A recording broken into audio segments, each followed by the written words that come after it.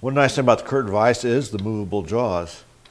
And we've made a special wrench here. This is simply a regular Allen wrench that was been cut off a little bit. And you can see why. I'm going to remove these jaws for right now. We can put this in here and turn it like this. And the wrench being a little bit shorter makes it easier to get in here as well.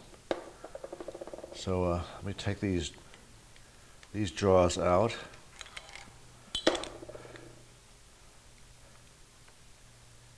And I'll show you a few tricks. Now these jaws are movable. And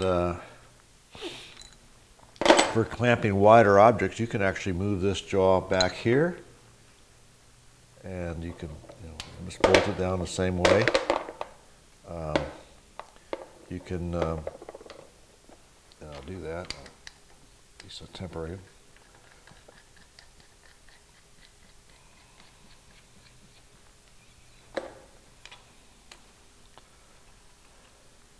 And this jaw is also, it's movable back here. So you can see that you could clamp an incredibly wide piece of material if you set them up this way.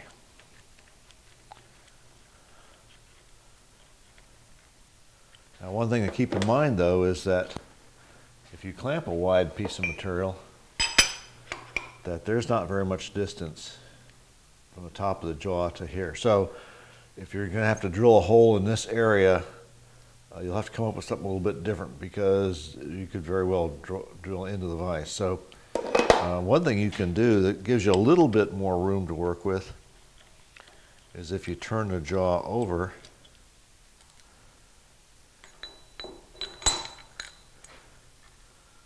they'll actually mount up a little bit higher. See how that, I don't know if you can see that or not, but this particular jaw will now sit quite a bit higher.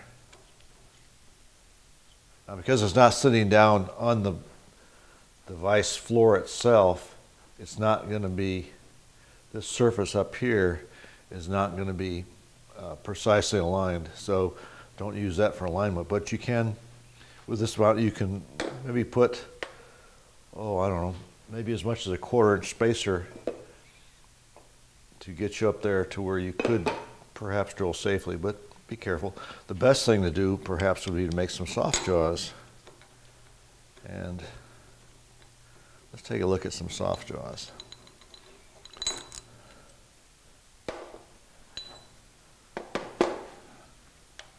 I'll set the hard jaws aside.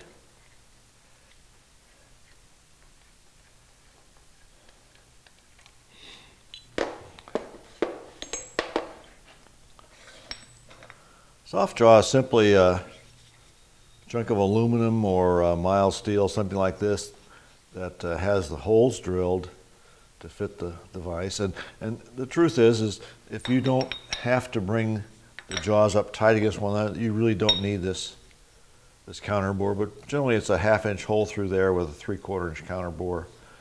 will fit these screws pretty well. And so we could put a soft jaw in there. Soft jaws you can make any size you want, any height, any width. We'll have some wide ones here in a minute.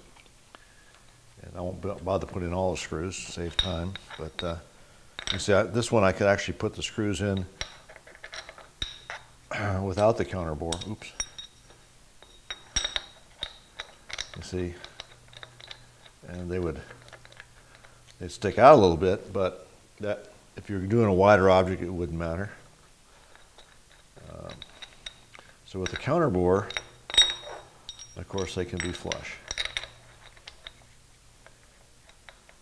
And put this one in here temporarily anyway. And you can see these have a ridge cut. This particular set of soft jaws already has had some machining done to it to act as a way of grabbing something. See, like, I'll just use this jaw as an example.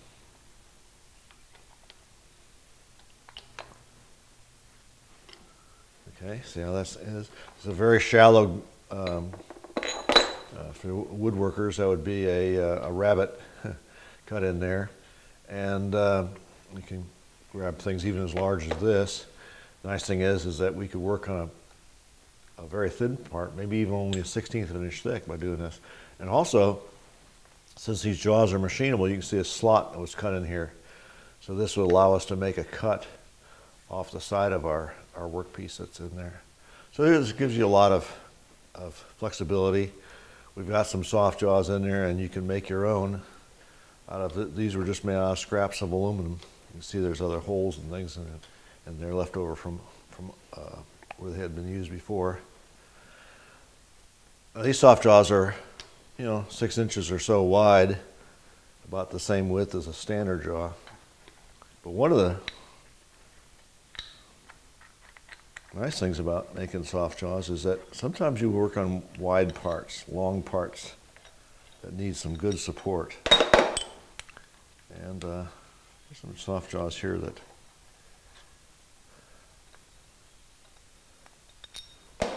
these were made years ago. I was making handles for big electronic equipment, and I needed a way to holding the long handle and being able to machine it a cutout for your hand in the middle of that handle.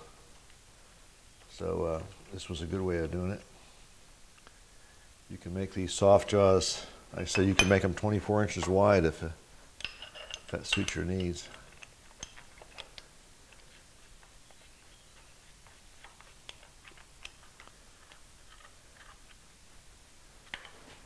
So you can see I could put a very long workpiece in there, and you can see the groove in here where I could come in and cut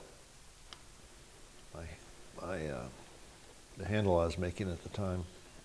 But anyway, these are here in a MakerSpace, and you're welcome to make use of these. And now a few hints about machining these. I'll tighten this up a little bit more. A few hints about machining. When you machine these things, always use something to preload. On the shorter ones, you could get by with a 1, 2, 3 block right here in the middle and machine these things.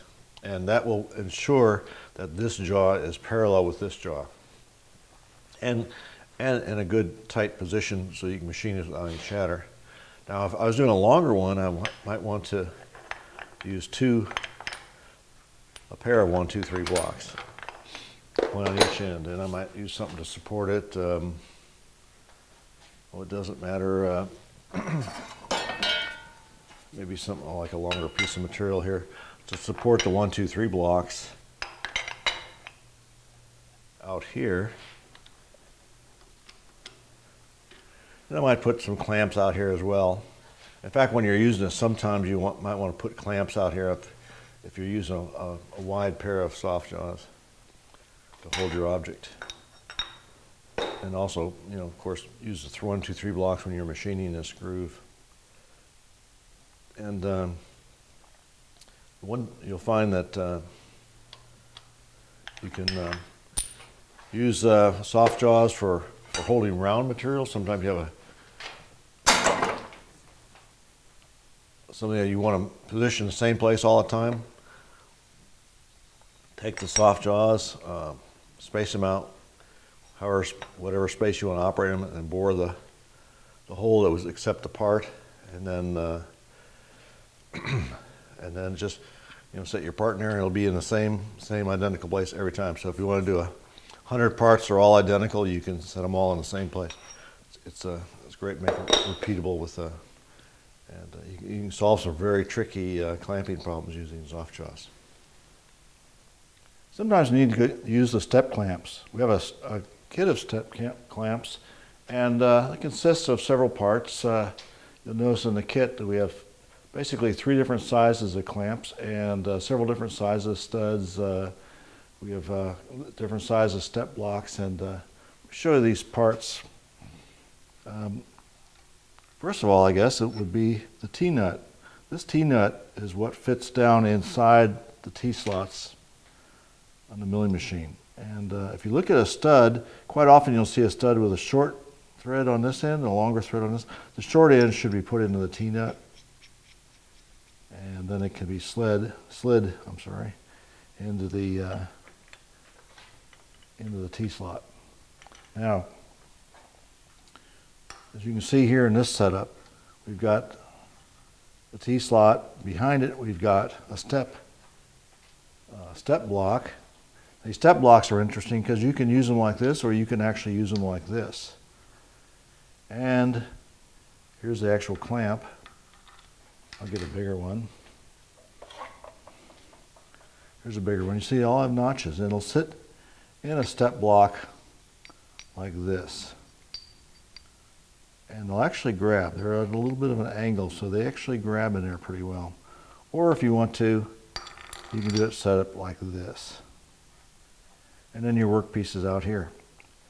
You want these as parallel to the surface as possible. And then, this follows up with a flange nut, by the way.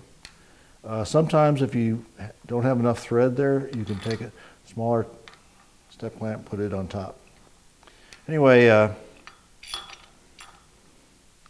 try to make these as flat as possible. And you notice on this particular setup, I put aluminum shims between the table and the block and the workpiece and the clamp.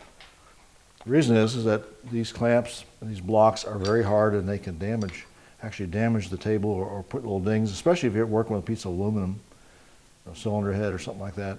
You want to use something soft there, and then tighten them down pretty good. Now, when you tighten these things, this wrench is big enough. Don't use a big old wrench. The reason is that you can actually tighten it up to the point where you pull the step clamp through the T-slots, actually break and crack the table, or at least you might put a bulge there, which would be a problem later on, because remember, this table is our index surface. But another big rule about using step clamps like this is always use at least 2 clamps. One clamp, if you try to use one clamp, you may be cutting out here, and let's say with just this clamp here, it'll rotate, because the truth is that it really only makes contact in one place. It's pushing down, it's not holding it side to side that well, so or it's not holding it to keep it from rotating all that well. So that's one of the things they have to be careful of with the step clamps.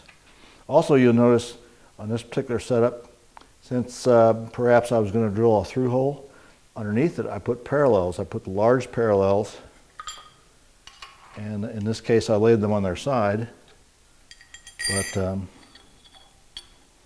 there's a large parallel, and it stepped it up off the table so that I could do things to this workpiece and drill holes through, that sort of thing, without worrying about damaging the table. Of course, you have to keep in mind that the parallels are there too, so you don't want to drill a hole through your parallel either. But that's about it for the step blocks. I mean, they're handy, and they can be used in situations. Here's the long one. Believe it or not, this has coupling nuts that allow you to make them even longer. So you could work on some really tall objects and clamping them down with this. But again, probably the 2 most important rules, of course, is always use at least 2 clamps, and never tighten a clamp, over tighten a clamp to where you could actually damage the table. All right, I think that pretty much does it for the simple clamping techniques, work holding techniques we need for the mill. If you have any more questions, be sure to contact me. I'll be glad to help you out. Again, be careful. Make sure your materials are clamped firmly, yet not to the point where you're distorting the material. Just, be careful with the mill. Please don't drill any holes in the table. Just pay attention to what you're doing, and I think you'll be just fine. People have been doing this for a long time. Anyway, I hope you enjoyed the video. I hope it was useful to you. And let's make some chips. Thanks.